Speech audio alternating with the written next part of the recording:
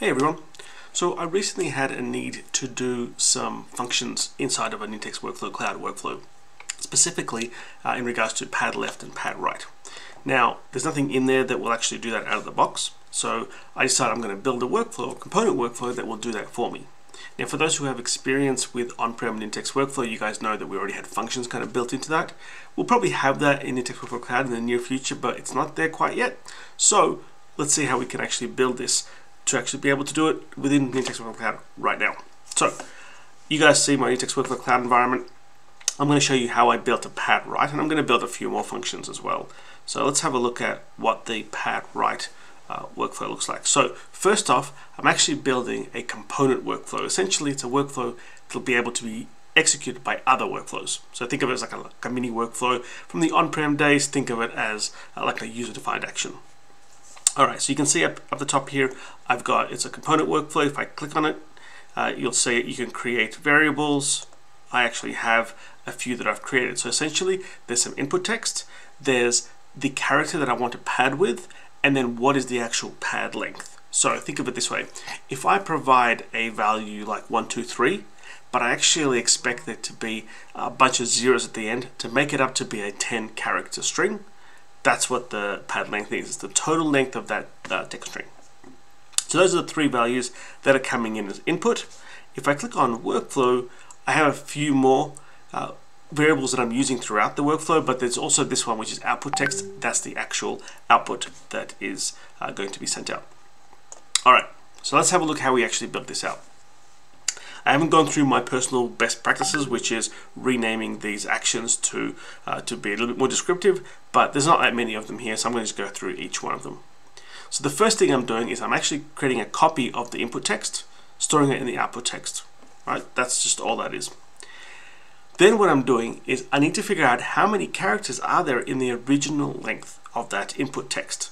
And that's what this apply regular expression is. Basically says, take that input text, extract every single individual character, including non-alpha numeric characters, so commas, spaces, brackets, all that sort of stuff. And I'm storing that in a collection variable called collection characters.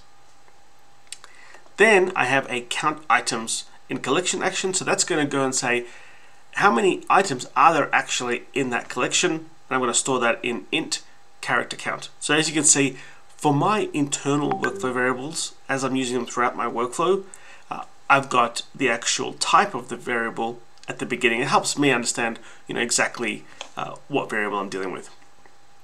Okay, the next thing is I have a run if action. Now that's actually checking to see if the input text, if the length of that input text is actually greater than the pad length, then I don't need to do anything, right? I don't need to pad anything because, for example, if I need the number of characters to be at least 10 characters and my input text has 15 characters, well, of course, I don't have to do anything. So that's really all this run if true. It's basically just saying if the input character count is less than the pad length, then we want to actually go and do this work. So next thing we do is we're doing a calculation. We're taking the total pad length, we're subtracting the current character length, so the current length of that string that was inputted, and that gives us the number of characters that we need to then add, or the number of padded characters we need to add to that original input string. Now that we have that, and that's what the int diff is, then we basically just go into this loop, and the loop is just saying continue looping while int diff does not equal to 0.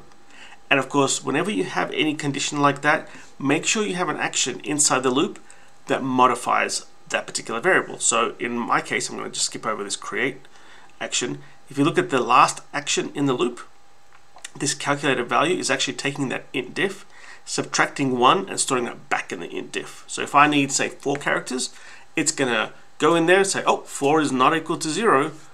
Do whatever I need to do, then subtract 1. Back through the loop.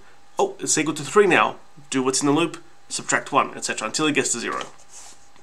Now, so this will essentially go through the number of times I need to add characters to the right side of this input string, and then the important action is right here, create a text string, which essentially all we're doing is we're adding that pad character that was inputted to us, we're appending it to the output text and storing it back in the output text.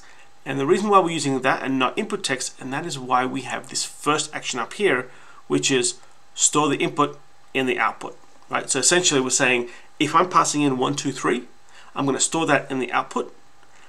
My pad character, let's say, is a 0.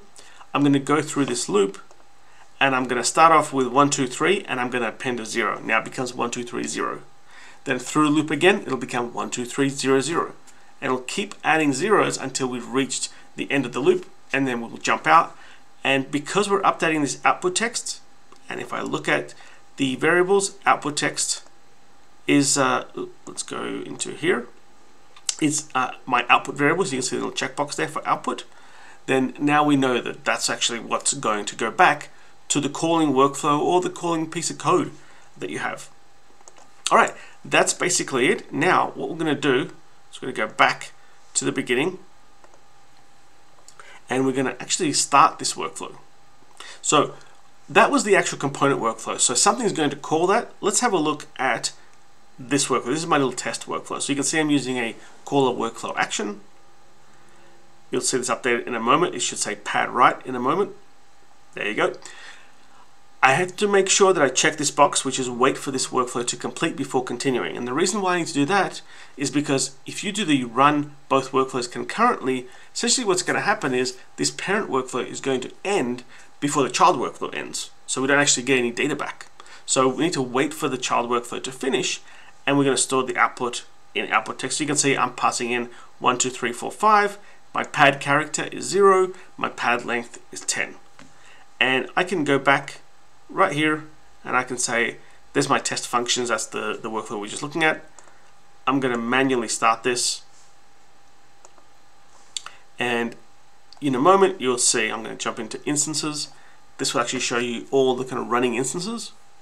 So you'll see that there is the parent workflow running, there's the child workflow running. These ones actually finished. Oh, that was from a previous run. So let's refresh that. And you'll see in a moment, what the output actually looks like. All right. So let's just have a look. We'll have a look at this is a previous run. So this was a previous run that I ran. You can see it went through, ran all the actions, and you can see there's groupings of actions. So you can see this is actually a loop. So it's going through and running all those. And then if I jump to the actual parent workflow to see what the output looks like, so there you go, it just finished right there. So there's the test functions. I'm going to click on this instance, and you can see it logged the results. So I passed in 1, 2, 3, 4, 5. My total length was 10. It added 5 more zeros to the right. All right. So there you go. That's an easy way to kind of build out something that you guys might need that isn't necessarily available out of the box, but you can still do it with building a component workflow to reuse some of that functionality that you guys have. Of course, there are other ways of doing this. You could potentially write an Azure function, build an extension around that, and call that. There are pros and cons for doing it both ways. Right? I like to do it this way mainly because I love the idea of having a no-code solution. But there's nothing wrong with deciding to say, I'm going to build an Azure function, I'm going to expose that as a REST endpoint, I'm going to build a Nintex Workflow Cloud extension that becomes an action in my workflow designer, which I can just drag and drop. It'll be called PadRight or PadLeft or whatever you call it. It has some input parameters, has an output parameter, and it will do the same sort of work for you. The good thing about doing it this way is that you don't necessarily have to be a developer to build this sort of stuff out. All right, if you have any questions, definitely reach out to me, but I hope you found this useful.